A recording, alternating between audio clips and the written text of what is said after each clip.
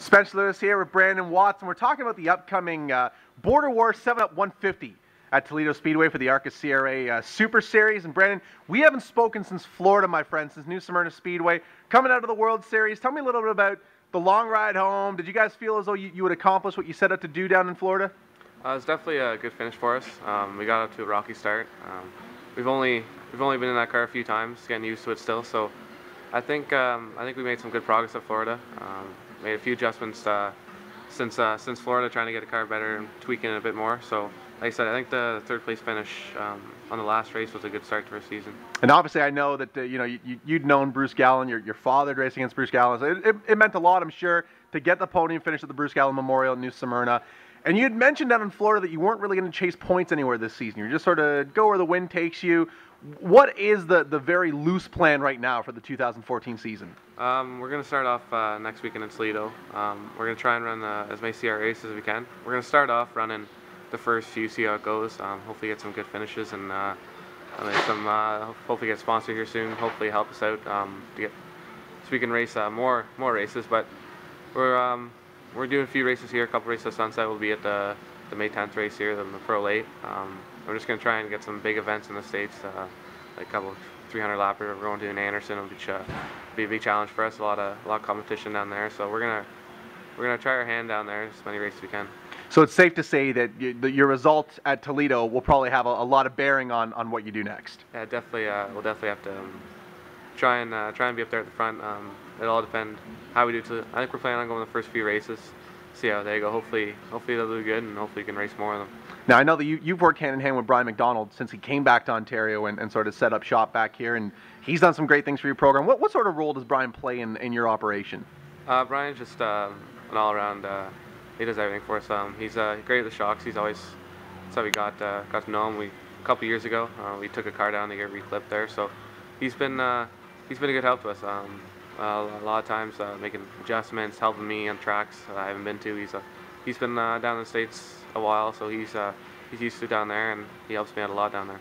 Now, I know with Brian's help and with your driving talent, you had a great run at New Smyrna. You two both sort of put your heads together to find the setup that you needed down at New Smyrna, and I know that you had a solid finish, but you're a perfectionist. Did you bring the car home and go over it to get it ready for Toledo? Have you made many changes to it? We made a few adjustments here and there. Some stuff that just trying to get more grip off, stuff like that. We're trying to work from New Smyrna. We had a good car, I think, at the end. Still like the car to turn better and get more grip off. So we've been trying some other stuff. Brian's been giving us some good ideas and stuff like that. So we're like I said, we made a few adjustments from Florida, and hopefully it helps out at the race coming up. Now, when you look at the footprint of New Smyrna next to Toledo, the two tracks are not they're not terribly different from one another. Are you gonna have to drive it completely different though? I'm not sure. It's been a couple years since I've been to Toledo, so I'm not completely I don't completely remember what it's like. But memory's a little fuzzy, is what you're saying.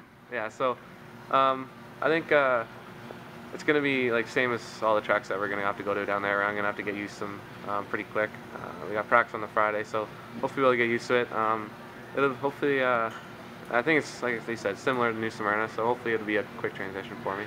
Now, it's 150 laps. It sort of falls in between. It's not a sprint, and it's not an endurance race. I mean, it's certainly no 300 lapper like you're going to get at the Redbud when you go to Anderson. What sort of strategy are you going to have to imply here to make sure that you're at the front when it counts at the end? It's definitely got to have a good qualifying spot. That'll definitely help us out. Starting up near the front, staying out of some trouble. Got to do that to keep the bumper clean. It isn't a really long race, but it's not a short race, and it can change really quick with an accident. So got to try and be up the front, I think, and not waste too much time. But as long as we're in there in the last 50 laps or something like that, that's when we got to go. Now you have a 4th place finish under your belt at the Glassbreaker back when this event was part of the ASA North Tour.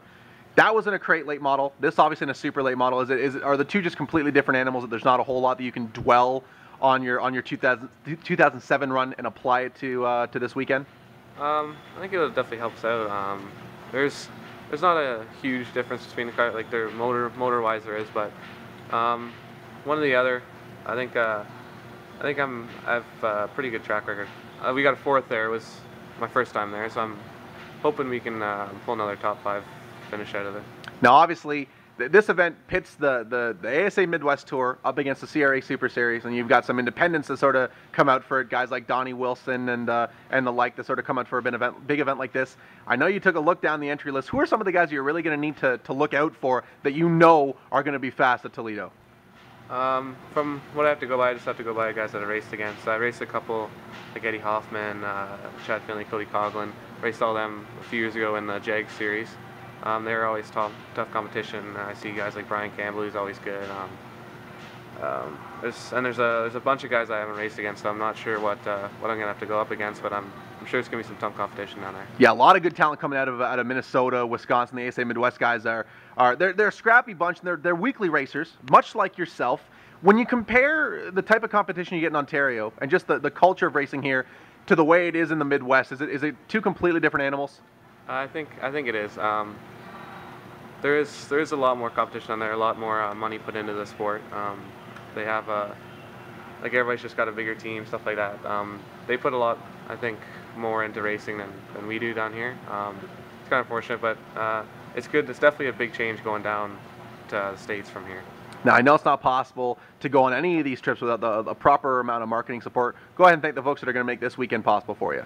Yeah, of course. I'd like to thank Roller Distributing, Sheer Metal Products, Fairy Frame Alignment, Nightworks Design. Always, they wrap my car again. Looks amazing. And Silk Energy for Frame Exchange. And if you're watching this on video right now, we just launched the brand new Brandon Watson Racing Facebook page. I think we're coming up on 300 likes already. Hasn't even been a week yet, so make sure you go out and check that out and follow him on Twitter at BrandonWatson15. Brandon, thanks so much for the time, my friend. We'll be following up with you all through the weekend at Toledo. Safe trip down there, and we'll be make sure to we'll pop back in with you Saturday morning. Thank you.